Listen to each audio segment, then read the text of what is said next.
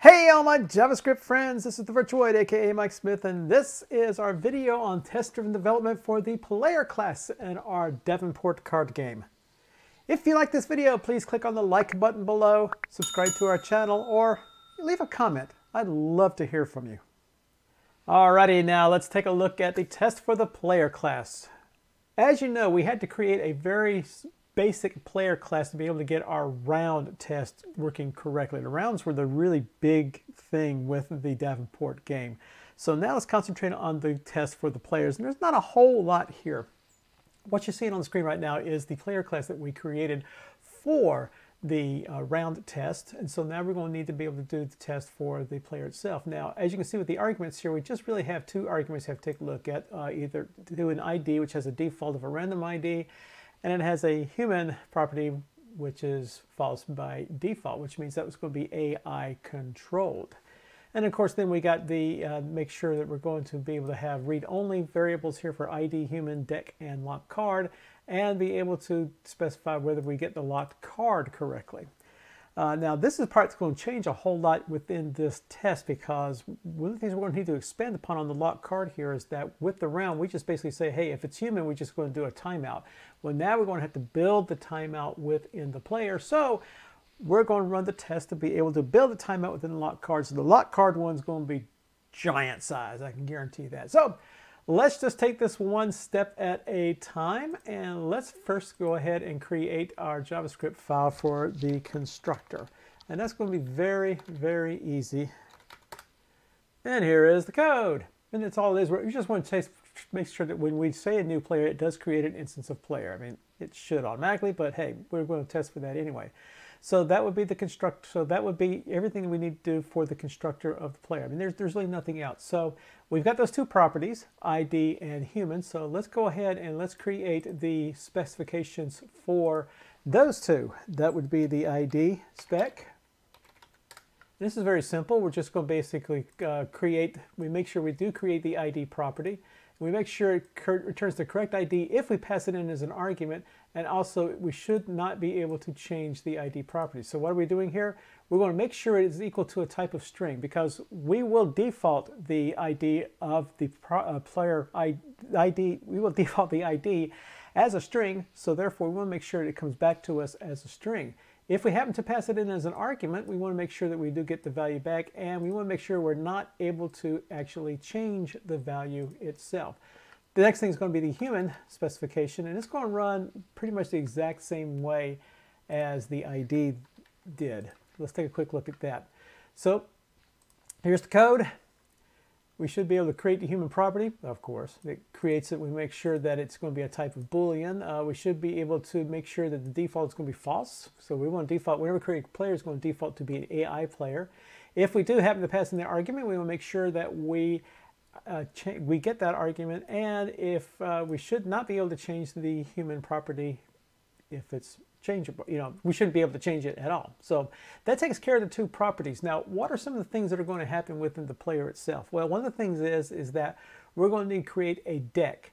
And when we're not going to be able to pass a new deck to the player. We're actually going to create a completely blank deck within the player itself. And then the outside application will be responsible for populating that deck as it sees fit. So this is basically going to run into the idea here is that we want to make sure that we do create a deck property, that it's empty, and that it is read only. So let's go ahead and create that deck JavaScript file. Or deck specification, I guess would be the correct thing to say there. And let's throw in some code. And there is the code, real simple. We should be able to create the deck property, and when we create the deck property, we should be able to access it, and it should be an instance of deck. We should be able to ensure that it is empty, and to do that, the deck, which is using our Virtuoid deck, let's go back to player. Notice here that we're using the my NPM repository called Virtuoid, and that's the deck property. So we're going to use the card count property off of deck to be able to get the value of 0. And we should not be able to change the deck property, which is, again, what we standard do. Standard here is that we try to change it, and we do an expect true equal to false to force an assertion error in that case. Otherwise, we check to make sure it is a type error, because if it's not a type error, then something else has gone wrong, and Lord knows what kind of problems we could end up having. Okay. Now comes the fun thing, because here's the key. This lock card was something that was thrown together very quickly within the round to be able to, basically assumed everybody was an AI. And if it wasn't, if it was a human, we need to be able to just basically do a timeout. So what we now need to actually test for when we do the lock card is we need to test to make sure that the timeout actually occurs if the value doesn't actually change. And that's going to be some really fancy schmancy code. So let's create our locked card specification. And then let's throw some code inside here. And here's our code. So let's go through step by step what this code actually does. Now, the player code itself, we are noticing that it returns a particular promise. It returns a promise resolve. So we're going to have to be able to do promises within the lock card.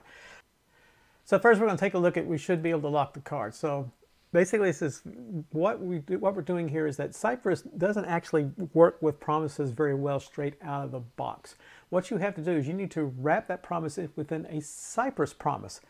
Now on the other hand, a Cypress promise doesn't have any kind of catch available to it. It just does a bunch of thens. So you kind of go through a couple of little weird things here to be able to get to get everything working correctly here. First thing we want to do here is we're going to wrap an object within Cypress, and this returns a Cypress object. And this Cypress object then will automatically have promises associated with it. So then we just do a then function on that. Once we do the then function, within the then is where we're going to return a promise. And within our promise here is where we're going to actually go get that particular card and then figure out whether we have a timeout error, which throws an exception. Because remember over here, player, when we get a timeout, it throws a rejection. When it throws a rejection, we're going to catch that rejection and resolve the error name. Otherwise, we're going to resolve a true or false whether this locked card is indeed the actual card. So once it gets out of this, then it's going to have one of two values. It's either going to have true, or it's going to have some sort of string in it which represents an error. So all I'm testing for here is to expect result to be true. This part up here, actually, I think is an error. I think that was when I was testing to try to figure out how to get promises working. I don't think I need that anymore, but just in case it gets some sort of exception that I don't catch for, it will automatically fail, and I can kind of break my head trying to figure out what the heck's going on. But anyway, so the idea here is that once it gets to this then down here, it will automatically have two values, that Boolean or that string, and I'm just testing to make sure it's true. If it is true, therefore everything's okay. If it is not true, then it's going to be false. And I just realized there's a particular error. Well, no, this works okay. Okay, anyway, so to recap, we have to turn it into a Cypress promise. Once we turn it into a Cypress promise, it does thens, but it doesn't do a catch. So we do our then catch within the then section of the Cypress promise, and we return a promise itself. So we will always resolve, and we will either resolve with a string, or resolve with true in this case, or resolve with the string, and that can help us indicate whether we have the actual truth that's occurred there, the actual locked card has been captured correctly, or we got some sort of type error. So if it fails, it's going to fail that we got some sort of type error or whatever in that particular case. So that's basically what that looks like. So that's what should lock the card. We should throw an exception where the player is human and no card is selected during the timeout. Okay, so basically Cypress will time out automatically within 4,000 milliseconds. Now, in the game, I want to give a person 30 seconds to be able to make a selection on the card. So obviously, I don't want to sit there and have all of these run for 30 seconds. This test just suddenly stall for 30 seconds. So I've within the default for the player, I'm going to set the timeout to be 3,000 milliseconds, basically 3 seconds. When we do the application is going to change that to 30 seconds, but by default, I'm going to have the player as 3 seconds. That way, we're only delaying Cypress by 4 seconds, or 3 seconds at the very most here. But the idea here is that we're going to get the lock card, and then if we get, and first of all, let me back up here. We're going to set the player as human, and that basically means that if we go back over here, it's going to be human. It's automatically going to do a rejection here. In my particular case, I'm going to make sure that it's going to, I want to make sure it does a timeout, it does some sort of timeout. We don't have that code written yet. So anyway, by just setting that to human, I'm going to resolve this to be true. Otherwise, I'm going to resolve this to be the error.name, which is the exact same thing we did in the one previous here. But now what we're looking at here is I expect that the result to equal to the string error, which means that, hey, I got a timeout error. If this was true, then everything was okay. But then it passed, and that's incorrect. So I'm expecting it to say error. So that takes care of that. It should record the lockout card when the player is human and the card is selected within the timeout. So this was a little bit more tricky. Exact same thing as we did before in the earlier one, in case we set the human being to be true. But once we set the human being to be true, what we're going to do is that we're going to, again, wrap it. We're going to return our own promise here. But what we're going to do is that we know that the player has an automatic timeout of 3,000 milliseconds. So after 1,000 milliseconds, we're going to run a method called setLockCard, which is something we're going to add on to player here, which is going to change the lock card into the card that we've defined here, that we automatically added in at line 54. By doing that, we should be able to satisfy within that 3,000 milliseconds that the lock card has changed. So if the lock card has changed, we should be able to resolve true. We're going to bind it. Either we're going to resolve true or we're going to resolve that some sort of error still occurred within the 3,000 milliseconds. And so we expect it to be true. If it comes up true, therefore that means that we got that locked card within the timeout. Just like up here at line 6, we resolve true because we immediately got the lock card with an AI. Of course, we immediately always get it because it's always there. Because the AI is immediate. There's no timeout. So the key here is that this is the exact same code as we did up here in line 30, but the difference is I've got a little set timeout that after 1,000 milliseconds, I change that set locked card by calling the setLockCard method, which is a method we're going to have to create and write some specs for here in just a minute. Okay. Should throw an exception if attempting to change the lock card. This is real simple. Hey, I can't change the lock card. I can read it, but I can't change it. We should be able to remove the lock card. So this is now going to also have a method called removedLockCard. So we should be able to take the lock card out of the lock card out and return it back over to us. So that's no big deal there, and we should be able to make sure the lock card is null and that the old lock card is equal to true, because lock card is going to return the old lock card. And finally, we should return null if there's no lock card removed. So if we're doing the remove lock card, it should return null. Whew, that's a big one. Yeah, so that's how the lock card particularly works here. So we got two new routines here. We have the setLockCard. Let me back up here. We have the setLockCard and we have the removedLockCard. So we're going to need specifications for both of those. So let's go ahead and do the setLockCard next.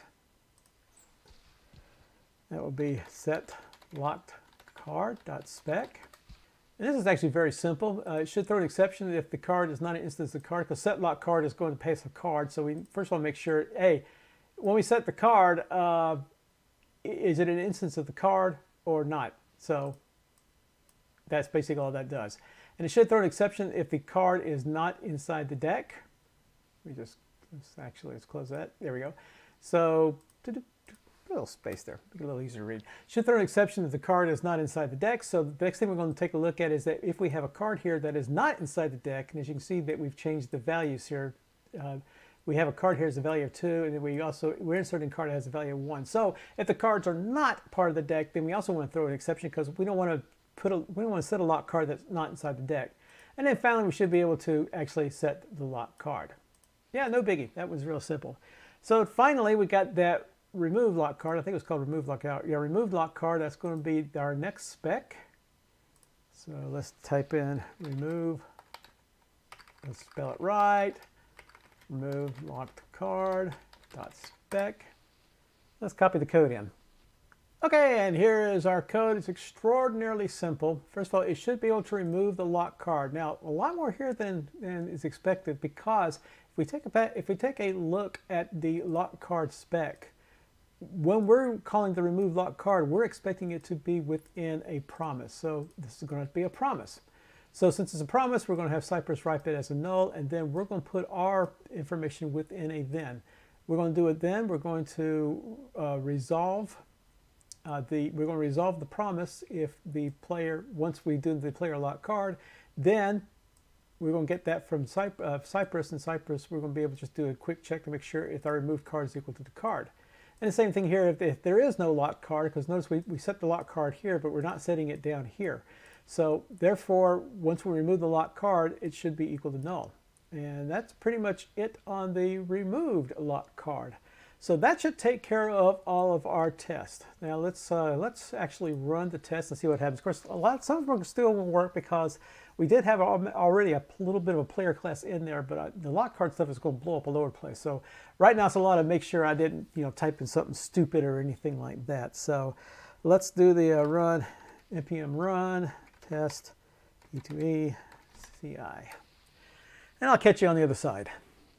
Okay, we're all done, and we've got 9 errors, and surprisingly all within the lock card, remove lock card, and set lock card specs. Now I know for a fact that we could check this on the removed lock card and specs, and on remove lock card and skip lock card, it's just going to blow up because there's not even a routine there. Set lock card is not a function.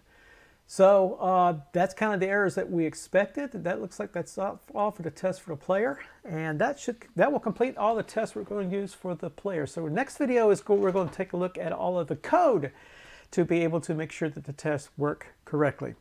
If you like this video, please click on the like buttons below, subscribe to this channel, or leave a comment. I would love to hear from you. And thanks again for watching this video. This is the Virtuoid, aka Mike Smith, and we'll see you later.